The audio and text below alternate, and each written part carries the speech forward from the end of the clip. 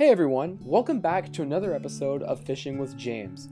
This is episode 2 of my hand-tied jig series, and today I'll be showing you how to tie a jig that I call Frosty Grape. And at the end of the video, I'll be throwing it in my fish tank to give you all some underwater footage. So with that, we'll go ahead and get started, and as always, everything you'll need to tie this jig can be found in the description of this video. The jig head I'll be using for this jig is a half and half June bug in white ProTech painted jig head. And I've also gone ahead and stuck some 1/16 inch eyes on the side of it. I'll be making an in-depth video very soon on how I paint these jig heads, so make sure to subscribe if you aren't already so you don't miss that. So first, we're going to go ahead and take our super glue and make a thin line all the way down to the point of the hook and wipe up any extra glue that's left over. Next, I'm going to take my thread and start wrapping it around the hook. I'm going to go all the way down to the point of the hook, that's going to be my mark, and then I'm going to go all the way back up to the head of the jig and set my thread off to the side. Also, don't forget to snip your tag end of your thread. Next, I've taken a piece of white marabou feather. I've actually wet my fingers and slid the feather through there, and it's made it easier to sit down on the jig. This is one of the first times I've actually tried this, but it's worked really well for me, and so I think I'm going to continue doing it in the future. Now I'm going to make a super loose loop and cinch the feather down onto the jig. I'm going to hold it and make sure it stays flat and flush to the jig like I like it, and tie it off about 2/3 of the way down to the point of the hook. Next, I'm going to do the same thing with a piece of purple marabou feather. I'm going to lay it here on the side of the jig. The goal is to get a side and side approach with the feathers, get one color on one side, one color on the other. I'm going to lay it right there on the side. Again, a very loose loop of thread right there to make sure it doesn't yank it out of the way. And then we're going to tie it down again to the same point as the other feather, about 2/3 of the way to the hook. Once I get that, I'm going to go ahead and go all the way back up to the head of the jig. Now I'm going to take a piece of silver tinsel cut in half and lay it right up against the head of the jig.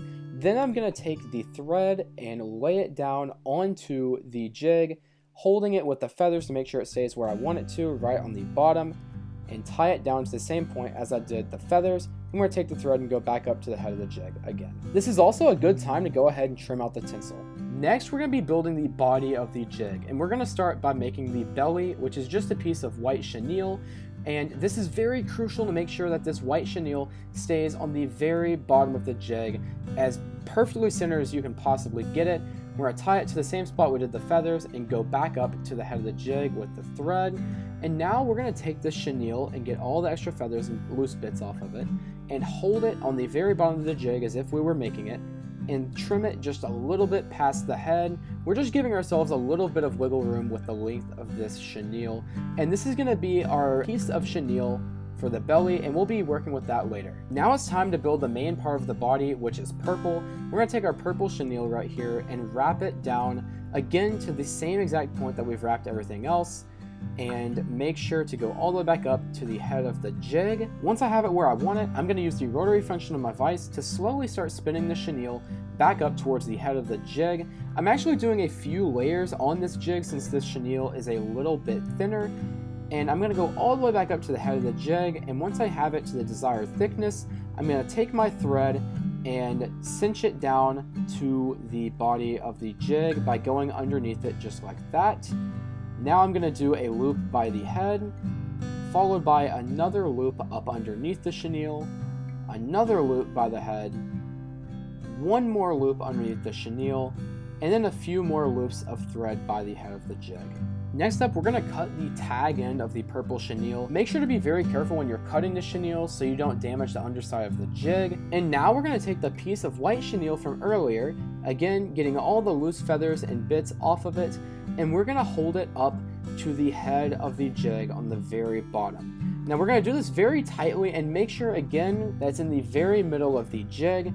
Now we're going to take the thread and start looking at it to get it as centered as we possibly can. Once I have it about where I want it, I'm going to go ahead and take a look at it one more time to make sure it's as centered as I can get it. You can adjust it after you make the loop with the thread, but it's better to get it centered beforehand. We're going to take a very loose loop of thread, and then we're going to cinch it down to the bottom of the jig, and then we're just going to do more loops underneath it to secure the chenille. Once I have it where I want it, I'm going to do the same step I did earlier and take my scissors and cut the chenille, the tag end, as close to the bottom of the jig as I can get it without damaging the jig itself.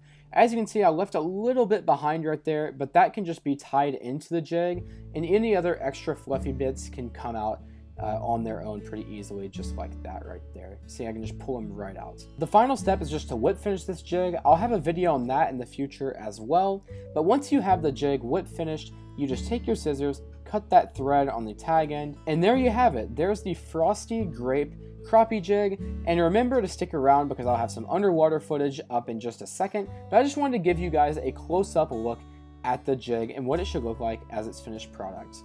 And here it is underwater. I've slowed it down to half speed, and look how much that feather's moving. Now back to normal speed, just look at how much movement this jig has. I also think this jig will stand out in all different types of water clarity. Of course, my fish tank is clear, but I think this jig will also be very visible in muddy water. So if you've stuck around until now, I really hope you enjoyed this video. Again, if you are new, make sure to subscribe and share this video with a friend who you think might like this jig. Thank you all for watching, and I'll see you all in the next episode of Hand Tied Jigs.